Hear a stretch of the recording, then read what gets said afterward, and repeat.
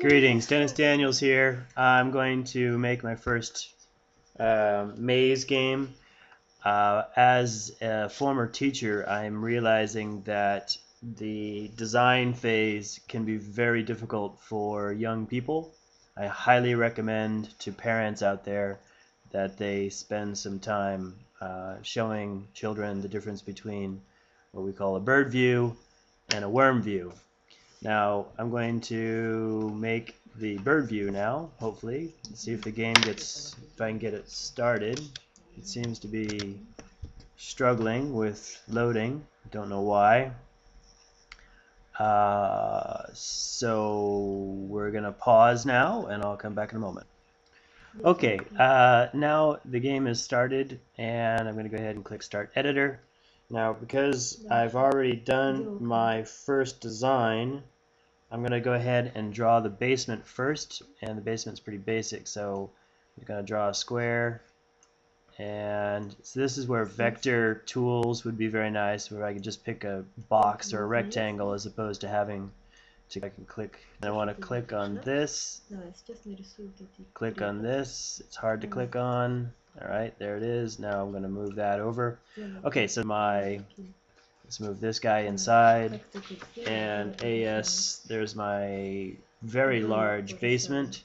Again, this would be nice if I could just draw a square so I could resize my square without having to click all of my walls. So there's my basement. Now I'm going to draw another small room inside, and just like that. And another one right here. There's my wall, so I can see from the top. That's good. And let's see. I'm going to put another room inside. Another room inside like this. And another room over here. And maybe at some point I'll take a picture of my pre-designed room. Pretty basic. And I'm gonna put a ladder. No, I don't want ladder. I want stairs. Where are my stairs? Where are my stairs? Where are my stairs? Platform. No. Door. Ramp. Alright. So there are no stairs. It's a ramp. And I'll put that over there. Go over here. Take a look at it. And where's my ramp? Okay, my ramp goes the way I want it to go. Now, I want to create, I'm going to add a level up. So you can see I'm on top. So what I need to do, now you can see how difficult this is. Oh, I don't want to do that.